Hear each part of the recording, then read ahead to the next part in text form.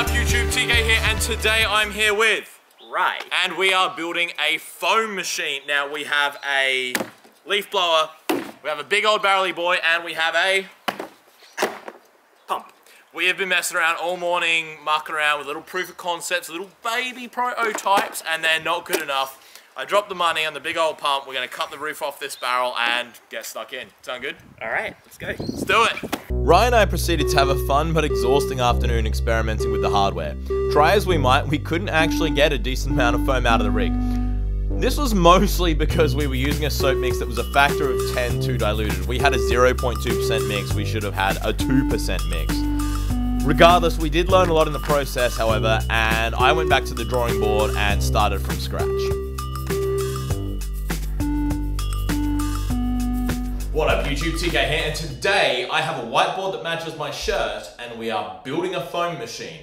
What's a foam machine? Well, if you've ever seen those foam parties they have in Thailand and Ibiza where they just get a hell of a lot of soap bubbles, blow them into a nightclub, that's 9/10 of what we're going for. Basically, we're gonna make a machine that creates a hell of a lot of foam, we're gonna fill the kitchen up, we're gonna have a party, it's gonna be awesome. So, how does that work? Well, let me show you on the whiteboard and then we'll get stuck into building it. So here's our basic rig that makes up the foam machine. We have a 2% mixture of soap and water, which is pumped through a sprinkler fitting, which wets a cotton membrane. We then pass air through that membrane using a leaf blower, and at the end, we get lots and lots of fluffy, wonderful foam. It's pretty glorious. The prototype has worked pretty well so far. It's time to build the real thing. So we'll start with the hard part, which is the foam cone. Now here is the prototype, and we're gonna make a few small modifications, but it'll give you the basic idea. On the front here, we have an old t-shirt, which is made of cotton. This is our membrane, and you can see it's a little worse for wear, but it does the job. We've just held this onto the front of a bucket with zip ties. So if we pull that off, we can see inside. So fundamentally, the body of the foam cone is just a bucket which I've modified with inlets for air and water. Now our air supply is from an old leaf blower. The problem with that is the air is very fast, very high volume, and it comes out of a very small orifice. We obviously want to make a lot of foam, and if you've ever blown bubbles before, you'll know that you can't blow too fast. You'll just blow the bubbles out. So we want to slow it down. So what I've done is, using my aerodynamics knowledge, instead of pointing the jet of air just straight out towards the membrane, instead, I've got it going through a 90-degree fitting towards the back of the bucket. That air is then forced to turn around, which does cause some pressure loss, but also just generally helps the flow to slow down and develop more quickly. If I just pass the flow straight at the membrane, it would probably take a foam cone approximately this long for the air to actually fully develop to this diameter and slow down properly. That's impractical, so instead I just did a dirty job. Turn the flow through 180 degrees, that'll sort her out. As for the water, it's a little difficult to see, but in the very bottom, I have a fitting that the water comes in through, and there's a little sprinkler nozzle on the top of that, which just helps atomize the water and helps it more evenly soak the membrane. This does make it a little bit of a pain to mount the foam cone anyway, because you can't sit it on the bottom because there's a hose coming off it. We're gonna fix that by, in the next revision, we're gonna have the same setup for the air inlet, but we're gonna put the nozzle on here pointing up towards the membrane. And hopefully, should be pretty good. We have here the bucket which will make up our foam cone, and we need to drill a hole, or cut a hole in the side to make room for the air inlet. Just marking that out, and then at the top we want another extension to that for our water inlet to come in as well. We'll go ahead and cut that out with a Dremel, because when I tried using the knife from the box fort video, I cracked the bucket and I didn't enjoy that at all. So the hole's a little bit big and it's quite ugly, but it will do the trick. So we'll cut our pipe to length, put in something here to just prop it up, and keep working on the foam cone. All right, we just check, yes, that does indeed fit. And that will sit up off the bottom nicely if we construct it properly. We then feed through our water line. We're using 13mm irrigation pipe for the water. Okay. that will go very nicely and we'll have that spraying up and out. Very good. So before we go further, I've got to make our sprinkler head. So we have a 13mm barbed end cap here. We have a little sprinkler nozzle for 4mm irrigation systems. Just going to drill a hole, glue that in there with super glue, and that'll be our sprinkler head, which fits in the end of our 13mm line.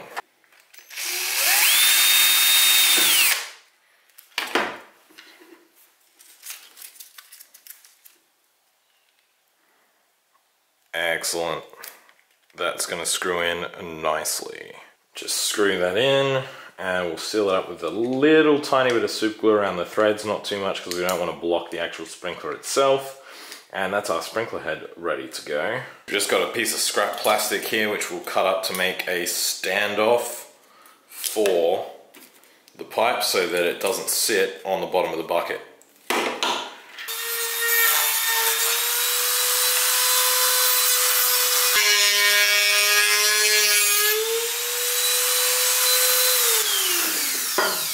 That is some horrible plastic.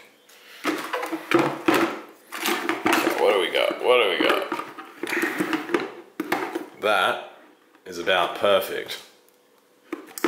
That's a good standoff. So we'll glue that on. That'll be awesome. Bit of super glue to do the trick. If it'll stick. Sometimes various plastics don't actually work with super glue, like at all.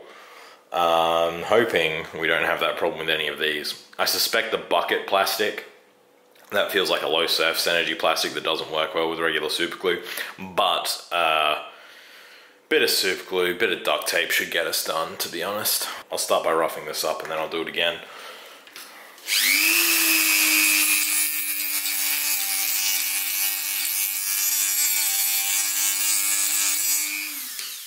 Just creates more nooks and crannies for the glue to get into when you do that, and generally makes your life easier. Oh jeez, getting glue everywhere. That's better. I always like to reinforce these kind of joints with a bit of paper or cardboard. Alright, so the foam cone is coming along. We have our sprinkler spraying up towards the membrane. We have our air which is going down, doing a 180, coming back up. If we glue all that in place, we should be pretty cushy.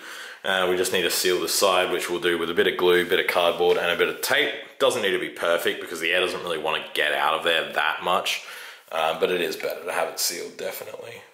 Alright, so we've just sealed that gap off with a bit of tape. It's quick and dirty because it is. Now we're just going to go ahead, fit the membrane on top. We're just going to stretch some cotton fabric over there with some zip ties under the lip, and we'll hook it up to water and air and see if it works. Alright, so we're actually going to use this microfiber cloth because that's just what I had lying around. Go ahead, fit a bunch of zip ties, and hopefully she's cushy.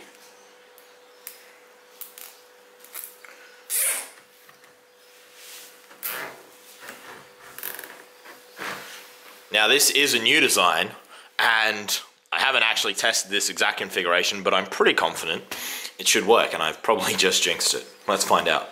So at this point, I should also tell you what we're using for the air supply to the foam cone. We're using a leaf blower because I got these for $5 each from a local pawn shop. So the way these work is they can either blow or they can suck and blast air out of here. So what we do is we take this front panel off, this big tube, and it does come off.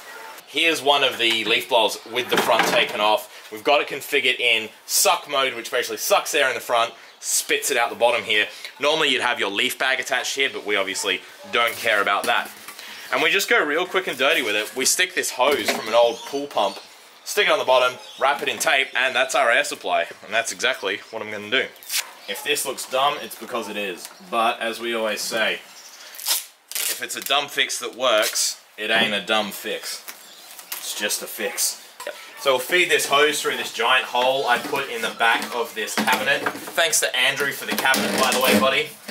It's come in very handy. Probably not in the way you intended.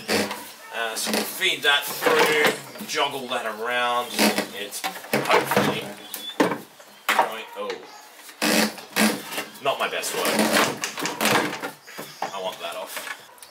Okay, so we've got them both jammed in here. The packaging isn't perfect, as you can see, but it should be good enough Don't really love that angle, but I think it's going to work. So I'm just going to plug in one at a time to make sure they both work, and then if they do, I'll tape up the outlet on the other side, pack it with foam, and that's our air supply cabinet, all nice and quiet, ready to go. Alright, checking 1. Operational, checking 2. Operational. Very good. Now that it's all working and packed in there, I'm going to pack it with this soundproofing foam.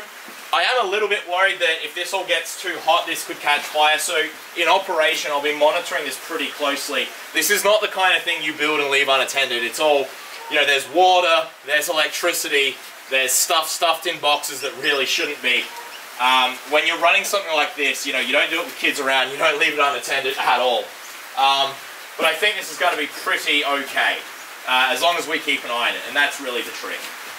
You can do dangerous things if you do them carefully. That's the key.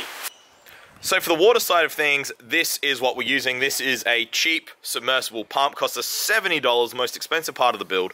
Basically, we lower this into the bottom of our barrel with a rope, and it sucks in our 2% soapy water solution, which we've made with 250 litres of water and 5 litres of dishwashing detergent, and then it pumps it out through this garden hose here. It's also got a float sensor to make sure that it doesn't run when the barrel is empty. Fundamentally, it does a great job. This is how we get the water from the barrel through the sprinkle heads in the foam cones. Got it hooked up. We've got a water feed here from a submersible pump inside this barrel. The barrel is full of a 2% soap and water mixture. We then have this air feed from a leaf blower, which I've trapped inside that box full of sound absorbing foam. When we turn this on, the soapy water should flow through here, get sprayed onto the membrane, and air should flow through here, down to the bottom, back up the top, making foam. Delicious foam. So let's hope this works.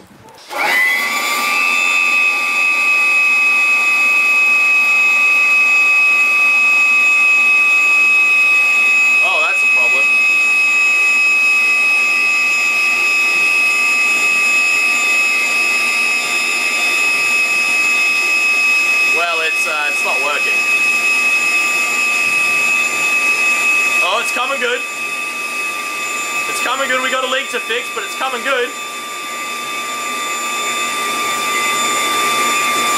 Alright, it's slow, but it's working. Keep in mind, this foam mixture's been sitting there for several weeks now. So it's a little bit, probably needs a bit of mixing. But that's gonna work. So the foam production here is a little bit too slow. I think it's a combination of air getting out and also that water leak. I'm going to tweak a couple things and see if performance improves at all, because this just isn't quite good enough. I'm just going to overdose on the dishwashing liquid. I'm just running the pump on recirculate mode for a minute here. Oh geez, making a mess. To churn everything up to make sure the foam mixture is nice and, you know, the water in here and the soap are mixed up well, because I'm not sure they were after sitting for a couple weeks. The problem is I can't let this go. Oh jeez, alright. Alright, that should be enough. Round 2, fix the leaks. Fix the fluid.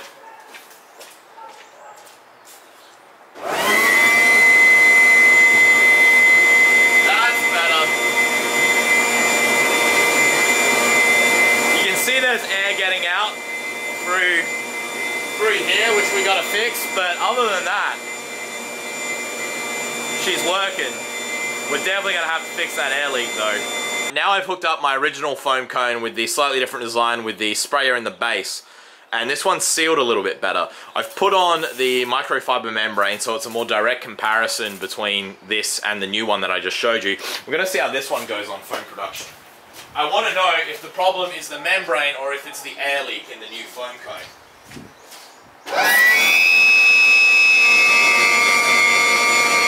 I think it's the air leak. I do think the cotton does a better job as well.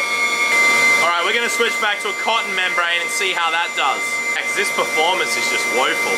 Now we're still with the original design foam cone with the nozzle on the bottom. The black one, but we're going to try with going back to a cotton membrane instead of that microfiber. I want to know why it's not doing as well as my prototype tests. I want to know if it's due to air leaks or if it's the mixture or if it's the membrane. It's one of them.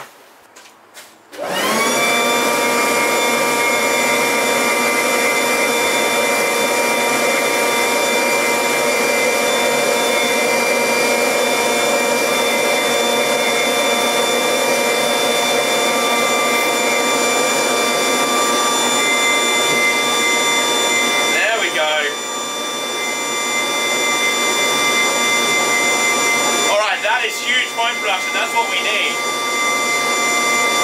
So orientation plays a big part. I'm gonna hook up this membrane on the new foam cone and see if it does as well. I've got the new design foam cone with the cotton membrane on top. We're gonna try it again. This is what you do with science. This is what you do with engineering. You try different combinations and you try to figure out which factors are important and which ones don't matter. Now this isn't very good science because, for example, we don't know how that mixture in there is changing as we stir it up over and over again. We haven't really checked if that's a factor, but I'm just trying different things to try and see how to get the most foam production possible. So far it's been the old design foam cone with the cotton membrane. We're gonna try the new one now, see how it goes.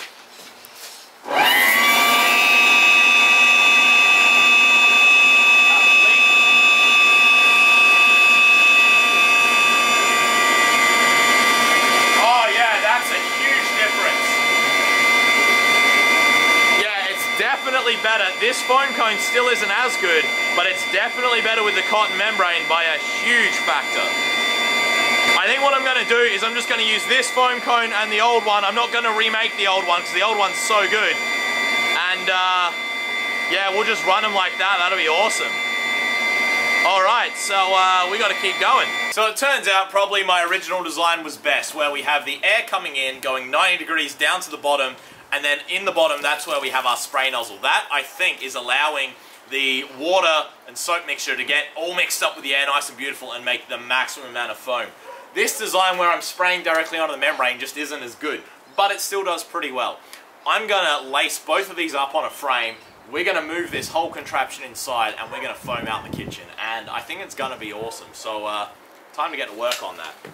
Alright, so I'm going real quick and dirty with the mounting for the foam cones. I tried a few different ideas. In the end, I want them as far away as possible from the air supply because I don't want foam and water getting into the electronics, electrics, whatever. As well, because I actually really like the performance of this foam cone, the original one with the bottom feed, I can't put them on a flat surface. So I'm hanging them from this. I think it's gonna be okay. We're gonna zip tie them off so they don't wobble around. But it should be awesome. I'm getting pretty excited. We're pretty close now. All we've got to do is hook up air and water feeds, tidy up a few little loose ends, finish cleaning out the kitchen, and we are ready to go.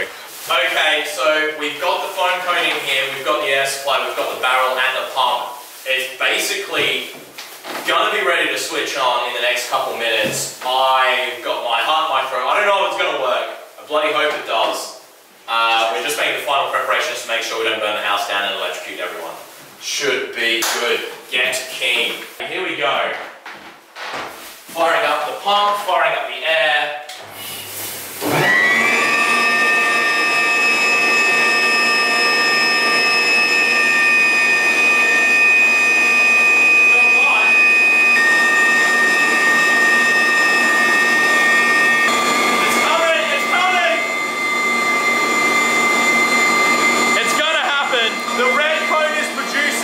Problems with the black cone, it's leaking at the bottom, but it's starting to work slowly.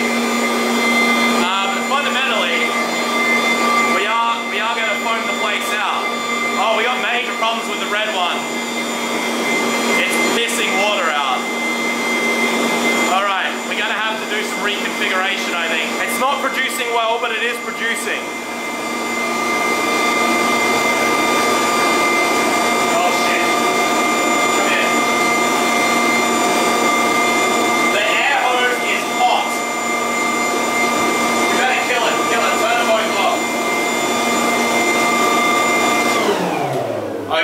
So the foam is not too bad, it's a little bit wet. The problem we have is the air is hot. I think we're having issues with, we blocked off the airflow too much to the leaf blowers by putting them in that box. So I might just have to open that up a little bit.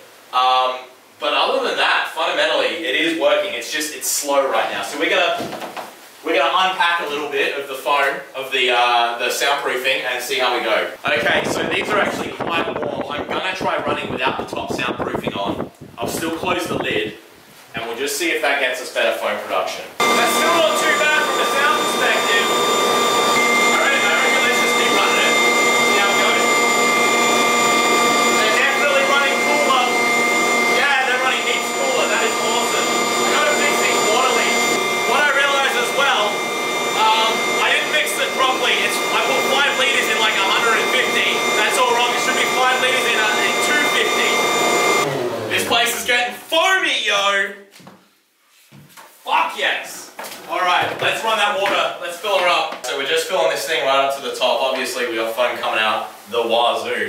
But we're almost at the top of the barrel, and then we're going to kick this thing in a high gear and just see how good it can get. I'll fix the water leaks later on. For now it's operating just well enough that I think I want to see how well we can fill the room. I'm so keen. I'm also not wearing any colours. Right, we've diluted to more approximately 2%. We haven't fixed the water leaks because fuck them. We're going to power up again. We're going to see how we can fill this room.